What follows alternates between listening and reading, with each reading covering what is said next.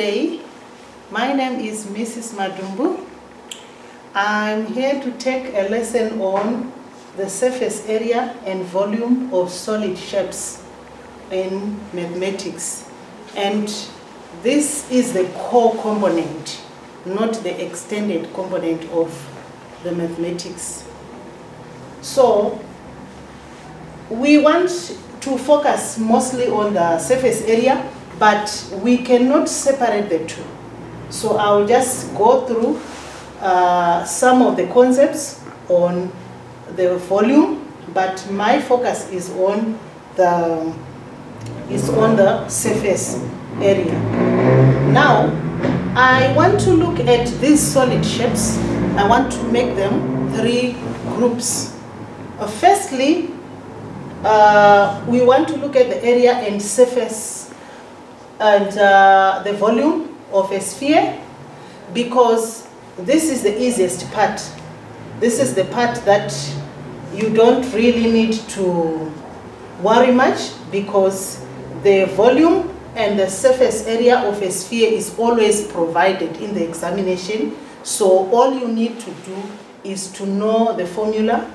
Then we'll also look at the prisms with particular attention to the cylinder. Then we'll look at the pyramids with particular attention to the square-based pyramid and the cone.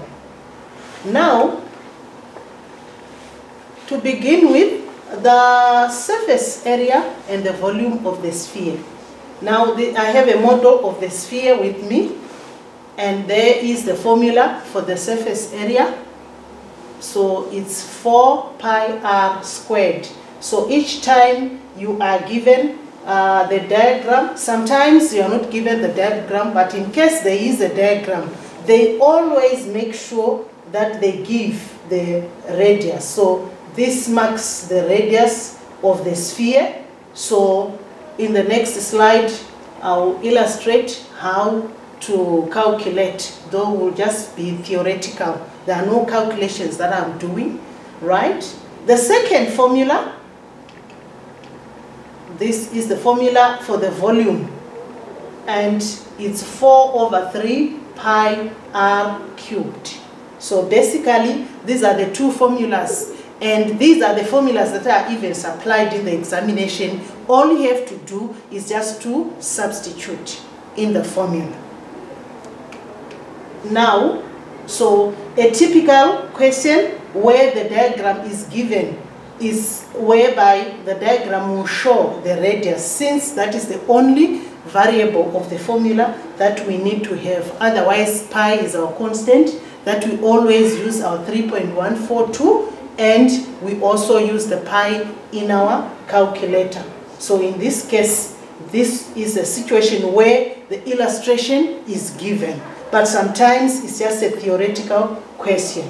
Now, as we move on to prisms, we have three prisms that we have.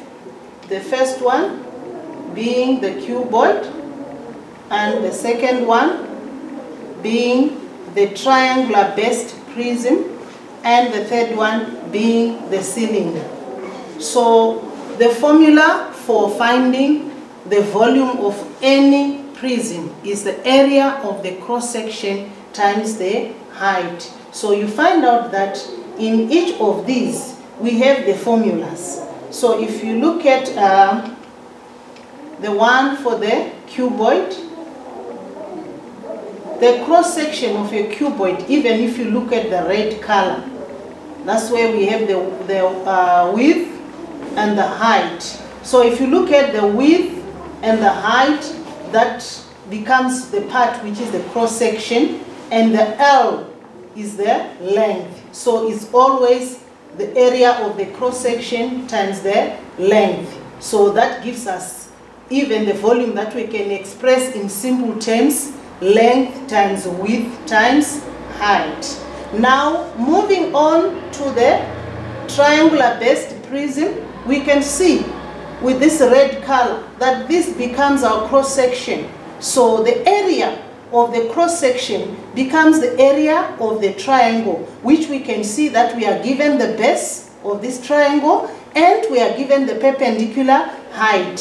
When we move on to the formula, we can actually see that the half BH, that's the area of the triangle, which is our cross section. Then H, the big capital letter H, becomes the length of the prism, or the height of the prism. So that's how we come up with half BHH, where the small h is just the base of the triangle and the big H is the height of the whole prism. And finally, the cylinder, we can see this is our cylinder here, and the cross section, the one which is in the blue color, that's the cross section. So the cross section of our cylinder, it is a circle. Now you can see that each time there is a circle, you are given the radius. So if we go to our formula, the volume becomes pi r, which is our pi, the normal pi r squared. So this is the circle and this is the cross section, times h, and the h, as you can see here, is the height or the length of our prism. So this is the area of the cross section, pi r squared times h. So basically, this is how we calculate the volumes of the prisms. Now, if we can move on to the surface area of each of these shapes. Now I have my cylinder. So as I've said before, with the surface area, we really need to take particular attention, because this is where we consider so many things. With volume, you can just calculate volume without considering whether a shape is open or a shape is closed, open both ends, or closed both ends, or open one end.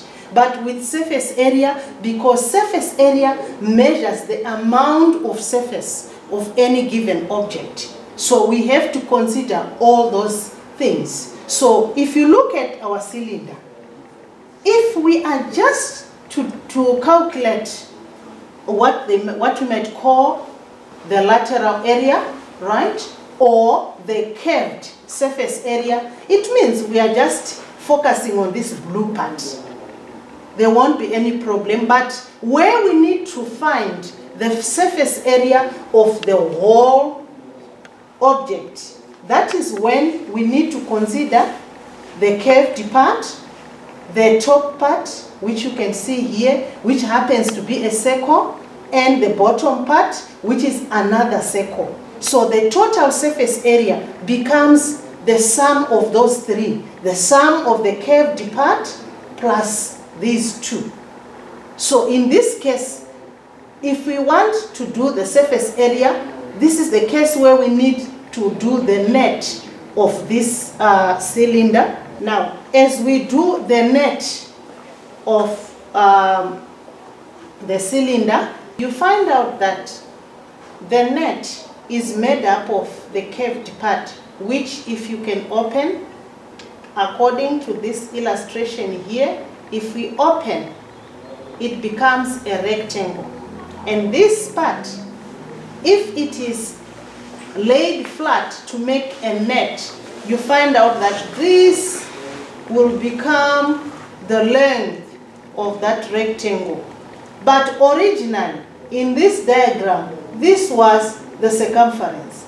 This is why when we want to do the area, we say 2 pi r, right? And the 2 pi r is the common formula for the circumference. So this circumference here is the one which is going to be the length of this object. Then the h is just the same h that we have. It will remain. So it's just like basically we are saying area of a rectangle is length times width, which is the 2 pi r for the length and h for the width. So that's how we do the surface area of the cylinder. Now, it means in any given situation, if you want to do the surface area, you will always be given the height, which is the 25, in this case, 25 centimeters, and they will show the the radius, because these are the two variables that you need as you do your calculations. Pi is a constant that you always have. So in this particular case, it means it is just going to be, for the surface area, it will be our 2 pi r, which is 2 times pi times 5, right, times h, the 25. And where we need to do the total surface area, that is where we are going to add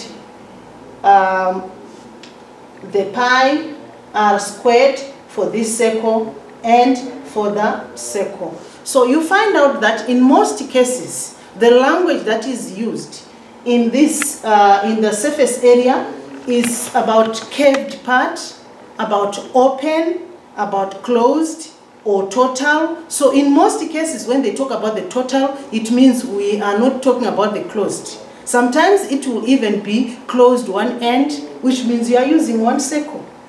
Open both ends, no circle at all. Now we move on to pyramids.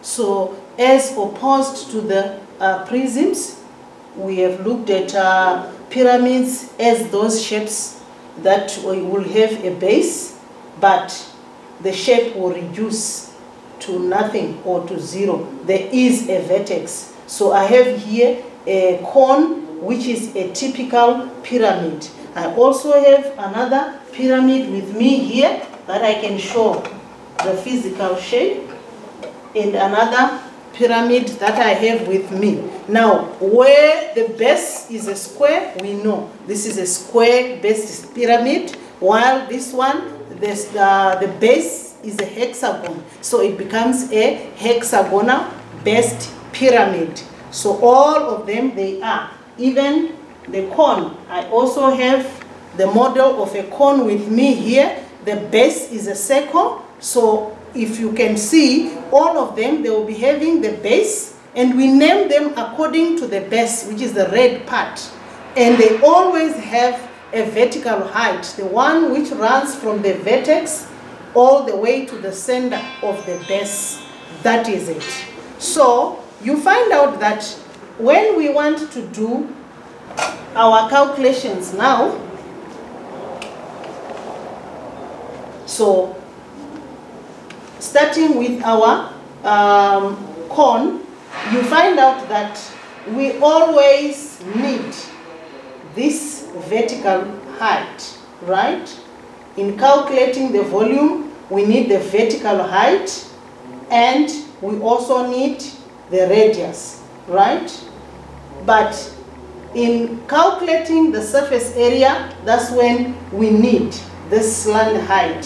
And if you can see, these three, they form a right-angled triangle, which means if any of them is given, we can, any two of these three are given, you can always calculate the third one by making use of the Pythagoras theorem. But however, in the core component, in most cases, all the measurements are given and the formula is provided as well. All you have to do is to know how to substitute in the formula. So in this case also, you can see when we do the surface area, this is the net of a cone. So it means originally the cone is a sector of a circle. What is the circumference of the base is actually the length of the arc. But this small circle, it will be a new circle, which is not this one, because when we have this sector, when we have the net, this part is the same as that one, but originally it was part of the circumference in the original diagram. So this is our cone. Now the measurements that we need on our square-based pyramid, as you can see, we also have this dashed line here, as you can see, which runs from the vertex all the way up to the center.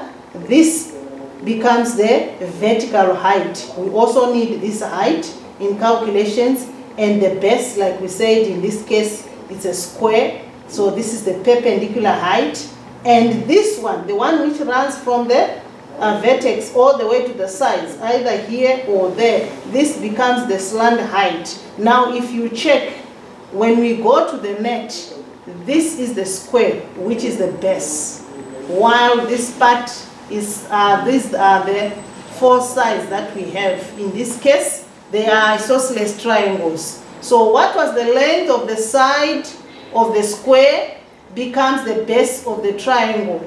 And what was the slant height is the one that will become the height of the triangle. So when we want to do the surface area of this shape, we simply take the sum of the area of the square, which is the side times side, plus the half base times height for this particular triangle, times the 4. So that's how we come up with the total surface area of the square-based pyramid. And when it comes to the volume, it's always the area of the base, which in this case is a square, times 1/3. Because every pyramid, if there is a corresponding cylinder, like in this case,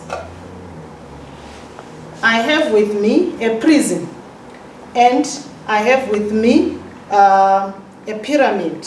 These two, they are related. They are related in the sense that they share the same base, you can see. They also share the same height.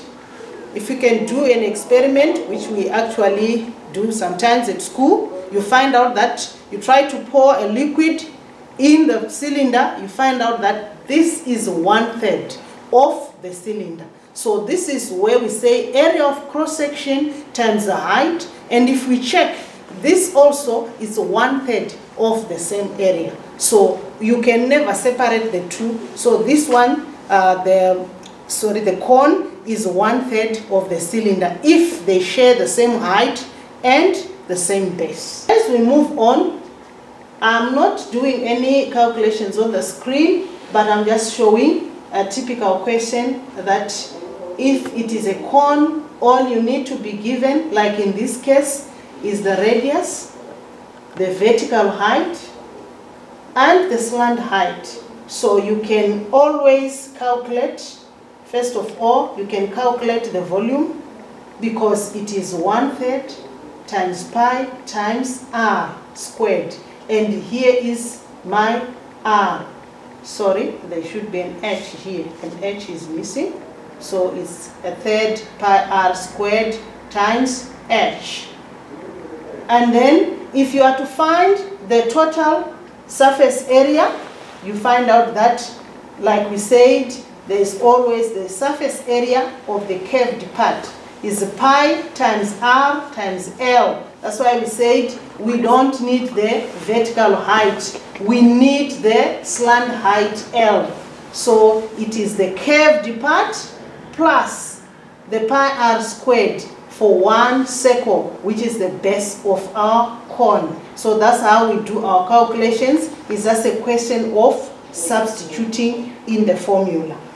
So this concludes my lesson on just the hints on the surface area and the volumes of solid shapes. Thank you.